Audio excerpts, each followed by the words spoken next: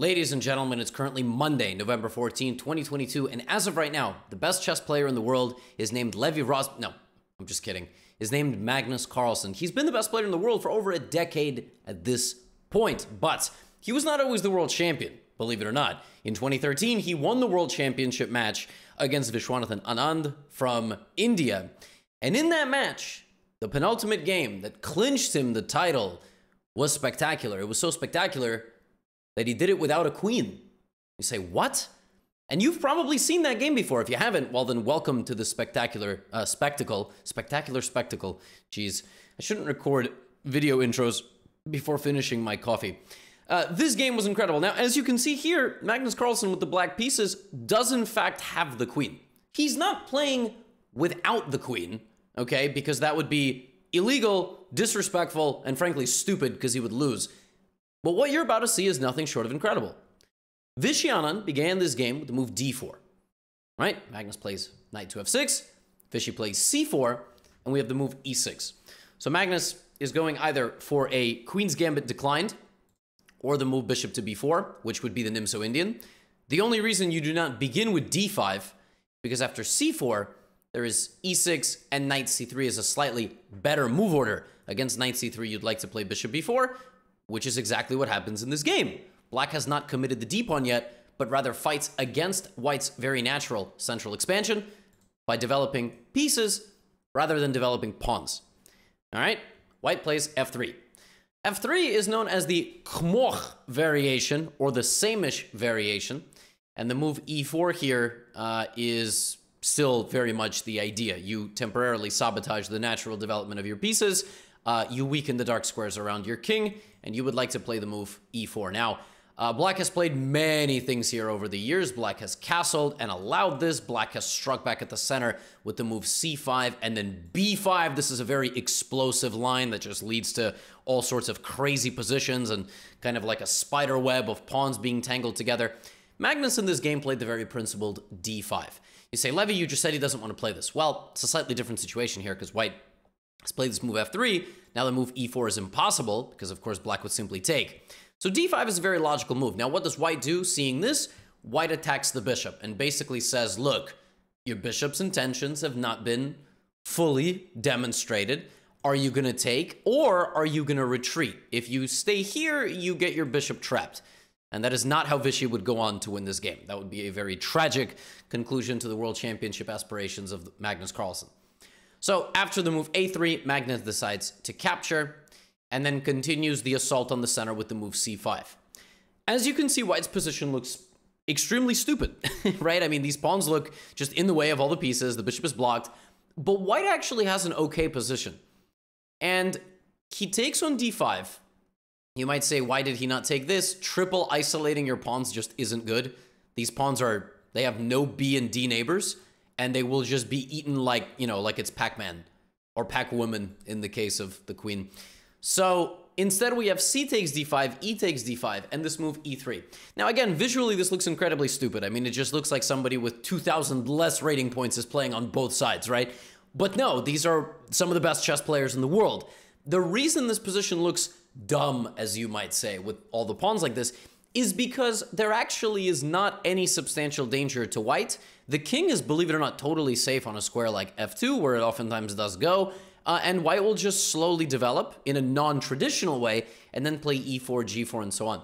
As I like to say, if a beginner plays like this, it's very bad. But the best players in the world are allowed to bend and break the rules of traditionally kind of upheld standards of the game. So Magnus here, rather than castling or playing knight c6, plays the move c4. He just shuts the door completely on the light-scored bishop. White will now rely on either e4 or g4 to kind of attack on this side or break open the center. Vishy plays knight e2. Magnus develops his knight to a traditional square. And now we see this move g4. All of this has been played before. This looks kind of ridiculous. I know. I've said already. It does, in fact, look ridiculous. But it's all a thing. And seeing as though black will likely castle this way, it sort of makes sense for white to begin very active operations over here. And as I've already stated, the king is totally safe on f2. Because if you really look at the black position, none of these pieces can get in over here. So black will have to rely on something else, like maybe the f-pawn or something like that. So Magnus castles. And you may say, well, why did Magnus see this coming? Why didn't he just go that way? Well, because that's not a whole lot better. I mean, there's still a direct line of assault over there on your king. So that's not really going to work. So castles, bishop g2. And this game is going to develop in the following way. White will completely abandon this square. Okay, this rectangle is absolutely not where white would like to do any sort of battle. Because white has nothing there. White's queen side has been shut down. White will rely on g5 and e4 and the king side. This is where white will play, okay? This is where black will play. And it's going to be very interesting because it's very rare that you have a chess game where kind of the sides are interacting by not interacting whatsoever. Just sort of like a race, all right, for who, for who's going to land the strike first. And that's why we see knight to a5. All right, the knight is going to b3, and frankly, it cannot really be stopped. So Vichy can't do anything about that, so he castles. Okay, Magnus gets the knight to b3. Vichy moves his rook. But okay, now what? Okay, the knight made it to b3. Sometimes I like to say knights are better than bishops, right? So is this a good trade for black? No, it's actually a horrible trade because that was black's most active piece, and it just moved 1, 2, 3, and now 4 times and took something that hasn't moved. So if one of your pieces has moved 4 times and you take a piece of equal value that has not yet developed, that's just logically not very good, right? Because that piece took part and didn't take part in the game at all, and almost a quarter of your moves were played with a piece that no longer exists. That seems like kind of a time sink. So the knight will just hang out on b3, and now Magnus plays the move b5. Well, if it's not clear already, he would like to fight on a certain side of the board, right? a5, b4, and this 3-pawn formation versus the incoming 4-pawn formation, you do the math, black will be left with some sort of passing pawn there. And by locking down the queen side, black has forced white's hand into playing aggressively at some point. So Vichy plays knight to g3, and now the move g5 is ready. He did not want to rush maybe with the move g5 because the knight would come here, and actually that's a problem. If you play f4, you kind of lock down your ability to play on the light squares, and I just take advantage of them. Now black has completely plugged the gap on the light squares. So that is why the knight goes to g3 first. Magnus has the option here to prevent the move g5. He chooses not to. He just plays a5. He just basically lets Vichy do exactly what he wants. Look at this, g5, avalanche. g5, now the knight goes back, and this can be defended with a pawn, or it can be defended with a bishop with the very nice move e4. And the avalanche is just beginning. We have g5, we have e4, we might get e5, we might get f4, f5, f6. I mean, this position might just get from okay to completely horrible for black. So hopefully Magnus knows what he's doing. And this is nuts because thus far, he's basically only using a knight. Look at the rest of Magnus's pieces. This is ridiculous. This is like how Anderson Silva in UFC used to stand with his hands down. It didn't work against Chris Weidman, and that was a big turning point. But he just stands with his hands down. He could just head movement, just get out of the way of the punches. Just spectacular, right? And now Magnus plays a move here, which I have just said makes absolutely no sense for black. Magnus Carlsen breaks all the principles that I have just described and trades his only active piece for the bishop. Now, all his pieces are on the back rank, and somehow the position is still in the balance. How is that possible? How can this position be in the balance? Yes, you can argue white is a bit better, but I would say visually it looks like white is so much better. White has this pawn attack just coming in. What does black even do? I can't see a world here where black survives the next 10 or 15 moves. But that's why you're here. That's why you haven't clicked off the video yet. Or maybe I look funny, or I don't know, I smell bad. Well, actually, you wouldn't be able to smell that. I don't know, but I've clearly kept your attention, and let's keep going. Now Magnus plays rook a6. Rook a6 is a self-explanatory move. Magnus wants to kind of protect the 6th rank, just from anything that should arrive there in the future. The problem is the rook cannot defend against the pawns, so here comes e5. So now white is just a few steps away from basically creating an impenetrable blockade on the black position. And when you blockade the black position, the pieces cannot communicate because they have a lack of space. They're lacking oxygen. What happens when you lack oxygen, right? Bad things. So very dangerous position here. Knight c7. What? I mean, where is the knight going, right? Like, I don't understand. I keep describing that white has a very simple plan, f4. You're not gonna stop me with anything. And the second that you try to go here, like black might say, oh, that's it, I've stopped the attack. No, en passant. If you don't know that rule, welcome to the chess world, very tricky. Google it, E-N-P-A-S-S-A-N-T, Google en passant, you'll thank me later. And now the black king is wide open, right? So F5, the queen will get in, the rook will get in the future. Very bad position. So just visually speaking, doesn't this just look awful for black? Awful, right? I mean, Magnus has got to do something with one of his pieces when he plays b4. He's trying to create some counterplay. Now, Vishy's got to address this, okay? If Vishy continues with f5, the pawn will probably get to b3. This just looks very unpleasant. Computer is not thrilled about it. Vishy decides, I'm going to take with my a pawn, okay? And now here, I'm going to trade his rook. I have the option to preserve my rook for the attack, but I don't like that his rook is also preserved, so I'm going to trade off his rook, because I think his rook is actually more valuable to the position than my rook. And now what are we going to do? We're going to play f5. Vishy's just all in. I mean, this is just all in. His plan is f6, queen f4, queen h6, queen h4, queen h6, and mate. This. How does black stop this? How has Magnus let Vishy do everything that he wants in the position? And what is happening? Again, it's way too late for black to fight back. Way too late. Look how the eval spiked to +4. Way too late for this. Boom, boom. The queen is going to get into h6. I mean, this is not what you want. What does Magnus do here? How does Magnus address this massive assault and coming toward his king? He just plays b3. But that pawn's not going to... I mean, that pawn's not going anywhere, right? That pawn's not... There's nothing there. Just... It's always going to be taken. But it's a problem. It's a problem for Vishy. And you might say, why didn't Vishy take on b4? Well, had he taken on b4, he would have just allowed a new knight into the game, considering that one just died. And this pawn is still annoying. So Vishy just decided that this was better because the knight cannot get into the game.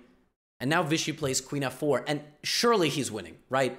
I know we have this eval bar there that's kind of spoiling the surprise. Surely white is winning here with f6, knight h5, queen h4. There is no way Magnus is going to get out of this.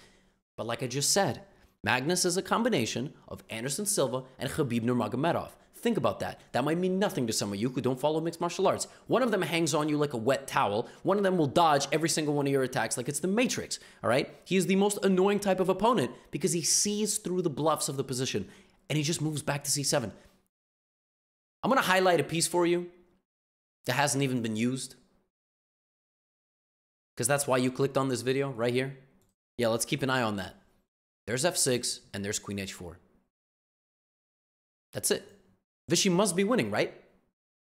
I mean, finally we've gotten to the spot. He has to be winning. What does Magnus do? Knight back to e8. I mean, this is absurd. This is completely absurd. At the very least, white cannot lose, right? White just can't lose because white's attack is way too strong. He's completely made it impossible for black to move. Now, there's a couple of plans here. White can play knight to e2 and then knight to f4 and try to get in on one of these two squares.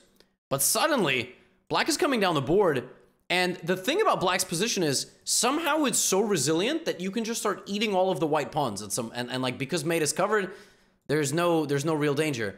And if white plays knight e6, there's still, despite some threats, no way in. Queen h6 to get to g7, rook f7. Black is defending everything. I mean, this is completely absurd. And black is the one winning at the end of the day. So Vishy plays the most direct move, which is queen h6. And now b2, okay? Now, in this position, if white suddenly just goes all the way to b1 and says, aha, I've stopped you, queen a5 and black wins the game. If you take queen a1 check, wins the rook.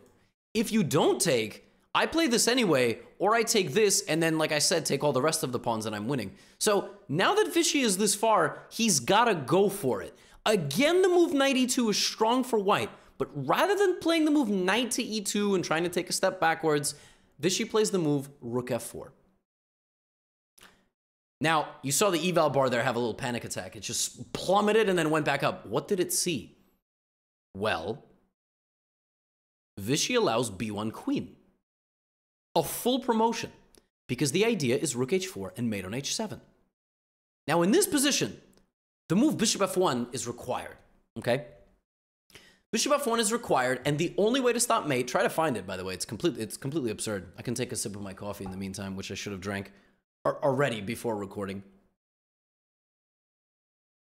The only way to stop this attack is to sacrifice the queen by getting in the way. It's one of the most ridiculous defensive measures I've ever seen in my life. Ever. And the point is that after take, here, here, black is just in time to defend. Now, position is equal, apparently. I don't know why it's equal. White can, like, sacrifice everything and somehow it's a draw. Don't ask me. I'm just glad I wasn't playing the game. But that is the idea, right? But Vishy says, wait a minute. Why do I have to do that?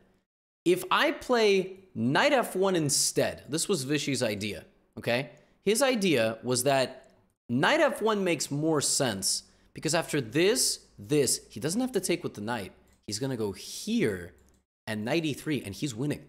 Vishy found a way to win the game because he's going to go here and here. And if this, then this. And if this, then this. And I don't know, if you don't take, you play like queen d7 or something, I just come back and I mate you. It's just game over. So Vishy did it, right? Vishy did it. b1 queen, you don't need to go here, knight f1. Unfortunately, it loses. A cold shower here for white in the form of not blocking the attack against the rook and the queen, but simply preventing the rook from going to h4. The auxiliary idea. For a long time, both players were finding this and this kind of absurd interference queen sacrifice. But by going knight f1, Vishy opened the diagonal to the h4 square. And now black would simply do this and be up a full rook. And the position is completely hopeless. Completely hopeless. White doesn't have enough material anymore. You say, Levy, you just said knight e3 and checkmate. Yeah, no, now black is attacking first. So queen e1 was played, and Vishy Anand actually straight up resigned. This was his third loss in the match of 2013 against Magnus Carlsen, and the very next day, he essentially conceded. The match was over, and Magnus Carlsen was crowned world champion for the first time in 2013. Now, I just want to point something out in this game. Magnus Carlsen played this game. Now, yes, there was this queen. Yes, it was allowed. It didn't have to be allowed. But if you think about this, this queen was a pawn. Every promoted queen starts out as a pawn, right? Well, let's rewind the game. Magnus Carlsen played this entire chess game without moving his queen. He developed in the center his pawns and his knights, and he castled. His knight galloped into b3, then came the pawns, then came the retreat and the dance of his knight, the trade of his most powerful piece. Magnus played this game in a way that shouldn't make any sense. Like, look at his piece play. Vishy in this game did everything right. He played a perfect game. He played chess the way it's supposed to be played. All his pawns coordinated beautifully. He restricted his opponent. He put all of his opponent's pieces on the last rank of the board. And yet, one pawn was his demise. It was supposed to end in a draw with best play, maybe. But because of the necessity to win in this match, he took a little bit too much of a risk and he ended up blundering. And folks, I just want to show you something. This is 2 moves before the game is over. Magnus not only never moved his queen, he never moved his bishop. Magnus played this entire game without touching his queen. That is so crazy. I know the position demanded it, but that's so crazy. And the whole thing ended after queen e1. He didn't move 2 pieces. As a bonus, he didn't move 2. Ridiculous. One of the most ridiculous feats I ever saw. How does a man do everything the right way, develop all his pieces, create a blistering attack on his opponent, and Magnus dodges it like just flowing through air? You know what I mean? Just like nothing. Calm, defensive measures. One mistake by white on move 28. The game ended, and so did the World Championship match of 2013. And that is how Magnus Carlsen won a game without ever using his queen. Yes, I know there was this other one made. I know, but like, come on. This is ridiculous, right? Anyway, you should still use your queen. If you try to play like this, only bad things will happen. If I try to play like this, only bad things will happen. I hope you enjoyed the video. I'll see you in the next one. Get out of here.